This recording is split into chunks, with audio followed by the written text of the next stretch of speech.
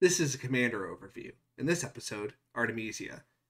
Artemisia is one of the most interesting kits I've seen in a while. She has an AoE on her first skill, health and defense, which is great for garrisons, a disarm, and a self-silence for a 50% damage boost, which is also offset by the other garrison commander who's often paired with Artemisia.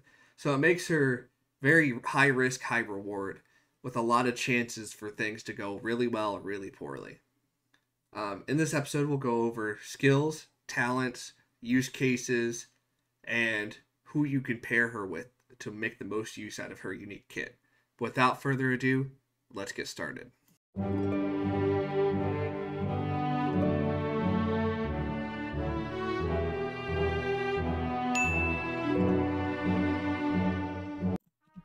First, we're going to go over the skills.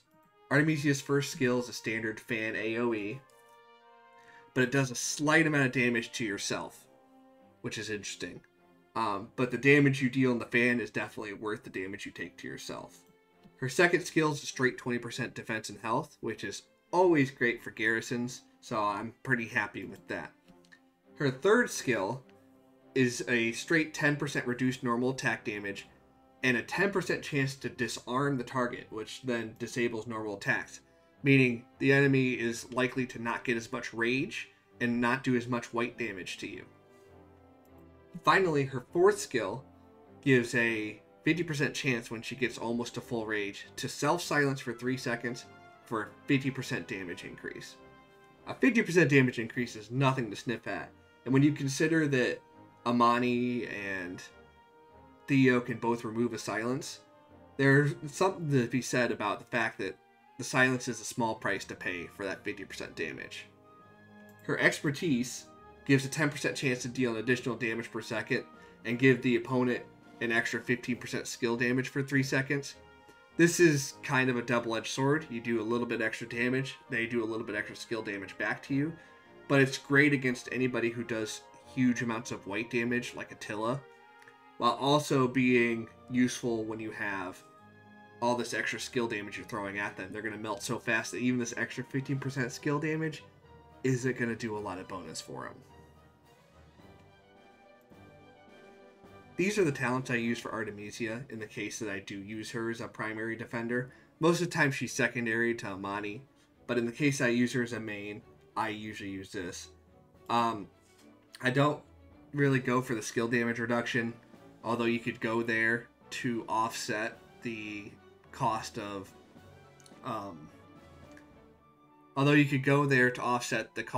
50% bonus from her expertise.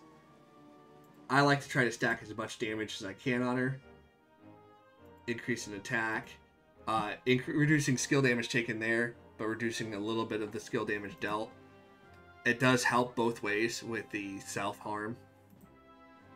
The defense boost is nice, the extra rage when attacked is nice, the spiked armor is nice, but the big thing is the active skill damage of the primary and secondary commanders going up by 8% is a small price to pay.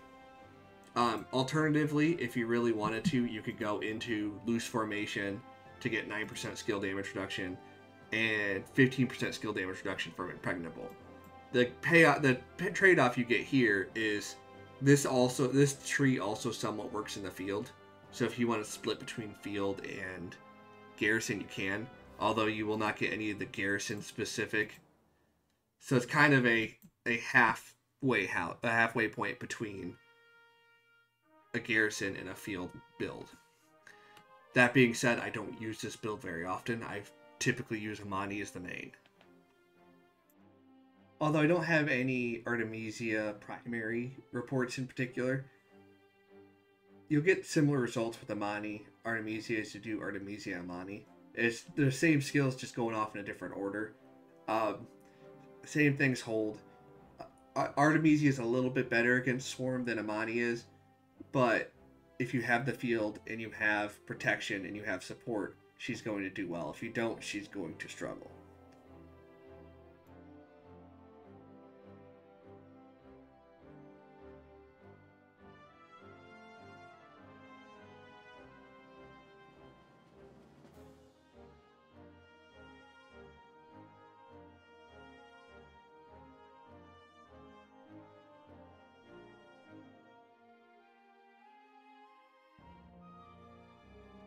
Lastly, we'll go over pairings. To nobody's surprise, Amani's the most common pairing. She's really good. She has a silence immunity, which pays right into Artie's skills, so she's very impressive in that regard. If you need to do like an impromptu mixed garrison and you don't have Amani, YSS is a good option. I don't recommend doing this too often, but if you need something in a pinch and throw something together, that's something you can do. If you have YSG and you don't have Amani yet, YSG is good too, because it provides that AoE support, which helps the anti-swarm aspect, and it gives an additional 50% skill damage. This is also a stupid underrated field skill. If you can get those two together and keep them protected, it is invaluable to you as a player, because that is 50% damage bonus and a 50% skill damage. So when you do finally get your skill off after the silence has removed itself, it hits like a truck. And with that, we conclude our summary of Artemisia. I hope this helped shed some light on this commander.